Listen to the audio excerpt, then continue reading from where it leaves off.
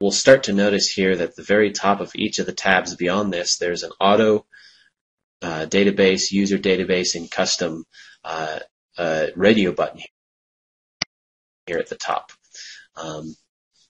These are put there because the program can automatically calculate what each component as to what it believes is needed for the current state of your file, current state of your conveyor as you've designed it in the file.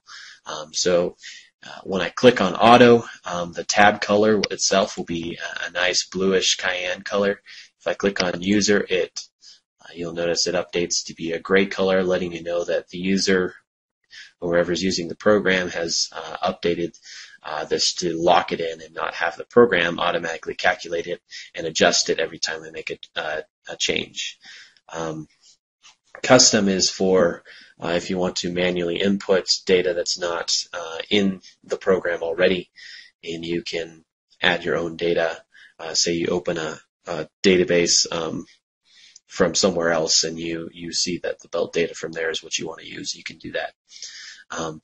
So just like the materials tab, we have at the top a specification which has the database we're choosing from. If I click the down arrow there, it shows that I have 5 different database: Fabric US, Fabric ISO, Fabric User, Steel User, and Steel. Fabric User and Steel User are user editable databases, and then Fabric US and ISO and Steel are databases that are given with the program, and we don't allow the user to change. So once I select a database, say I want a United States fabric belt, it allows us in the carcass section to see what's in the database and make our selections for the belt. The default when it was in auto was a 3-ply 330 PIW belt. I can look at all of these and say if I click on a 2-ply 220 belt, what does it look like? Or if I click on a 4-ply 440 belt, I can see what it looks like. So I can set up my belt to whatever it is. In this case, we'll say that the 3-ply 330 belt was the proper selection. When it's selected, none of the text values are red, meaning that it's acceptable, and we'll lock it in there. You can look at the coverage gauges and make sure those are set up properly. It's all a matter of what you have on your conveyor, if it's existing, or what you think you might need on a conveyor that has yet to be designed and you're currently designing it. So you can input those as needed. So for our conveyor, let's say that we're set up for our belt, and let's move on to the next tab. I'm going to click on the Idlers tab, which should, as with the belt tab, have the auto database, user database, and custom buttons near the top, and it works the exact same way. When in auto, the computer, the program itself, is making the selection and educated guess as to what's the minimum required idler for this application as you currently have it set up.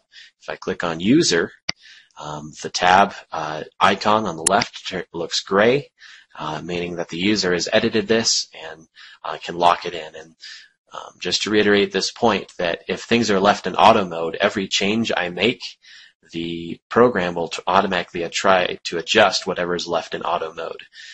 If I make a change while things are left in user mode, those components will not change themselves within the program, but will be evaluated whether those components work well or not.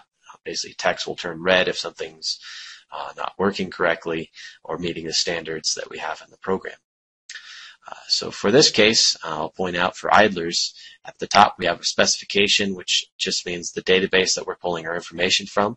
You can click the down arrow, we can see that we have multiple databases, SEMA 5th, SEMA 6th, and then some custom databases that we've created.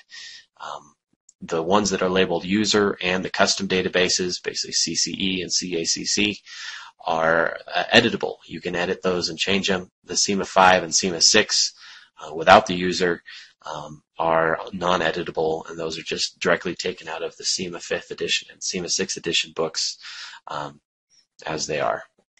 I'm going to click off. As soon as I edit any database, it says you should put this back into auto to make sure everything's selected properly. I'll let it do that. It recalculates I'm going to click back to user, and we can make a selection in our description of our idler sets.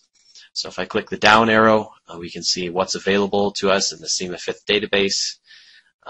This is just what's from the table in the SEMA 5th edition book, and you can make a selection. Say, if I have a C6 idler, what does this look like on my conveyor? It updates the drawing on the right-hand side of the screen, so you can see what it looks like, but also you can know that it looks like this one's over-designed, so I can actually downgrade it.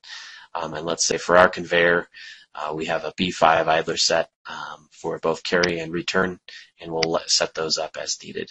You can also change the angles here. In this case, we have the common angles in the drop-down, 20, 35, and 40. If I want to make it a 45-degree idler set, I just select it. It updates the drawing. It updates the calculations for me to let me know what's changed. But we're going to stick to our normal 35-degree idler set. If I wanted something outside of the normal, you can click on Custom, and you can make these idler sets whatever reasonable angle you like them to be. So that's how you do that. So that's the idler sets. We say we're set up there. We've input those in, and let's move on to the next tab. Clicking on Drive, once again we have an auto